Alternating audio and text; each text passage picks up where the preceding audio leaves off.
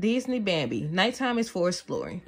Bambi, oh Bambi. Bambi slowly opened an eye. Thumper, he whispered, why aren't you asleep? Asleep? Come on, cried Thumper. Sleep is for the birds.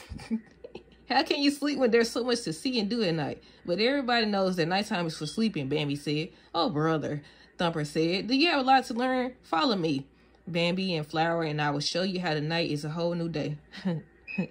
At the prospect of a new adventure, Bambi's sleepiness disappeared. He stood up quietly and let his friends lead the way. Thumper was right. The forest was as busy at night as it was during the day, but with a whole new group of animals. Owls, raccoons, and badgers, all those animals that Bambi thought spent most of their lives asleep, were now as lively as could be.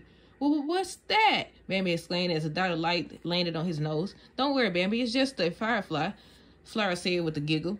Firefly, Bambi said. Suddenly, the little light disappeared. Hey, where'd it go? The little deer asked. There it is, cried Thumper. Happily, the three friends chased the firefly as it flitted behind the tree and all around the forest, but their game was soon interrupted by a flurry of sound. Thousands of leathery wings were suddenly beating overhead. Duck, Bambi, hollered Thumper, just as the whole group of flying animals swooped around their heads.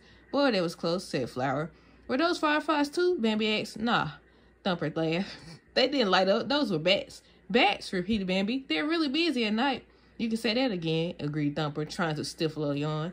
And since yawns are contagious, Bambi's own yawn was not far behind. This was fun, Bambi told his friend.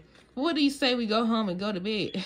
But there was no answer. Thumper and Flower were already fast asleep. The end.